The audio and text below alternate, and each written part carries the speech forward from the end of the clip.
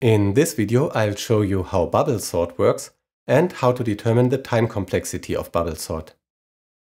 We want to sort these 7 numbers with bubble sort. We compare 2 elements at a time starting from the left and swap them if they are not in the correct order. We start with the 6 and the 2.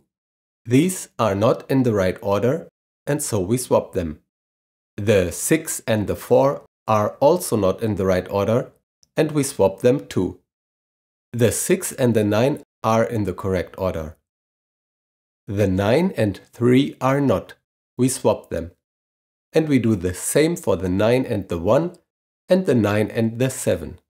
The greatest element has now been pushed all the way to the right, and at the left of this element, we mentally divide the array into a left unsorted and a right sorted part. We start again at the beginning of the array and compare the 2 with the 4. These are in the correct order and do not have to be swapped. The same applies to the 4 and the 6. The 6 and the 3 are in reverse order and we must swap them. We do the same for the 6 and the 1. The 6 and the 7 are in the correct order and do not have to be swapped. Now we have reached the end of the unsorted part and we move the separator 1 position to the left. We start again at the beginning. The 2 and the 4 are still in the right order. We have to swap the 4 and the 3, likewise the 4 and the 1. The 4 and the 6 are already in the correct order. Once again, we have reached the end of the unsorted part and we move the separator further to the left. We start again at the beginning. 2 and 3 are in the correct order. 3 and 1 must be swapped. And 3 and 4 are in the correct order. We move the separator further to the left and start again at the beginning. 2 and 1 have to be swapped. 2 and 3 are in the correct order. We move the separator one last time, 1 position to the left.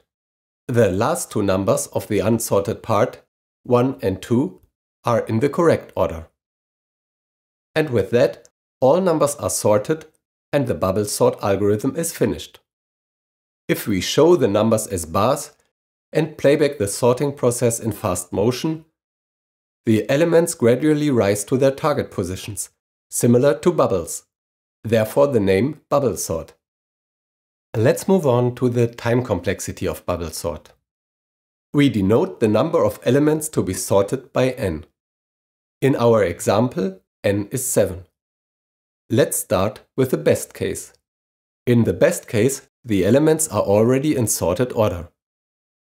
On the first run, the bubble sort algorithm will perform 6 comparisons, but will not swap any elements. Therefore, it will terminate immediately. The number of comparisons is the number of elements minus 1, so n minus 1. We can neglect constants like the minus 1 in the notation of the time complexity.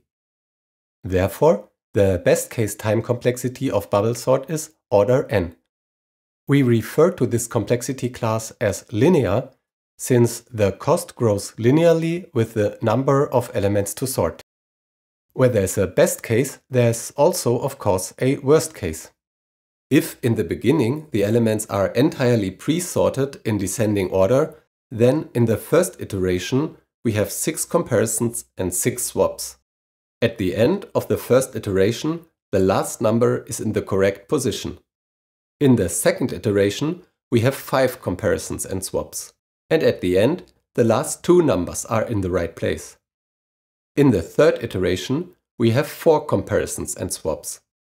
In the fourth iteration, we have 3. In the fifth iteration, 2. And in the sixth iteration, 1 last comparison and swap.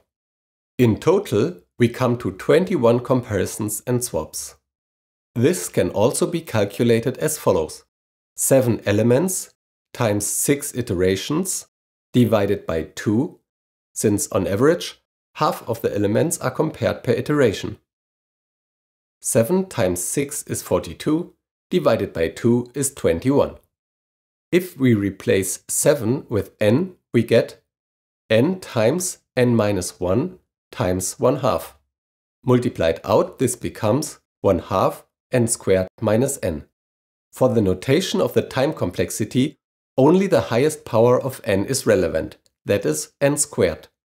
Therefore, the worst case time complexity of bubble sort is order n squared. Order n squared, or quadratic time, means the time required for sorting grows proportional to the squared number of elements to sort.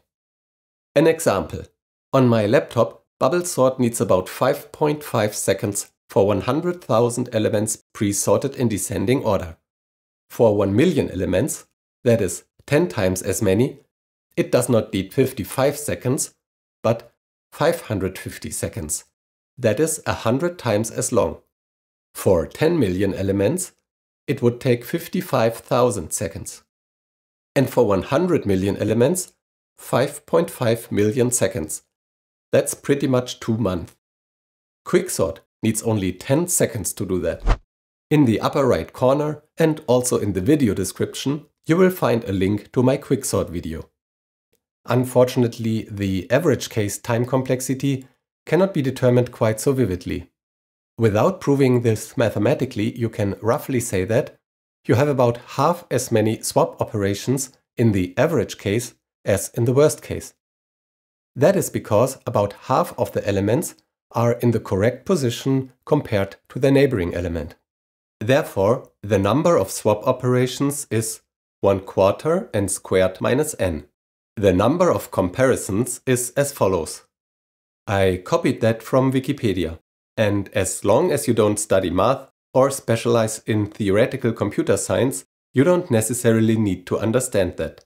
What you should recognize, however, is that in both terms the highest power of n is n squared, and therefore also the average case time complexity of bubble sort is order n squared. I hope you enjoyed this video about bubble sort. You can reread the explanation on my website happycoders.eu. You'll find a link in the video description. In that article, you can also find the source code of bubble sort and the description of 2 approaches to parallelize bubble sort. In the video description, you will also find links to my other videos about sorting algorithms. If you liked the video, please give me a thumbs up or write me a comment. And if you want to be informed about new videos, feel free to subscribe to my channel. See you soon and happy coding!